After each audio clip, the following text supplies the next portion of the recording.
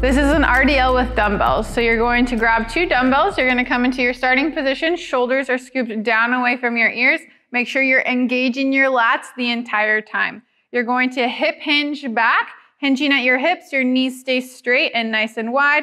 And you are gliding those weights right down the front of your legs. Don't let the weights fall forward away from your body. Again, hip hinging. You're going to be pushing through your heels. And when you stand up, you want to be pulling with your hamstrings and squeezing your glutes at the top.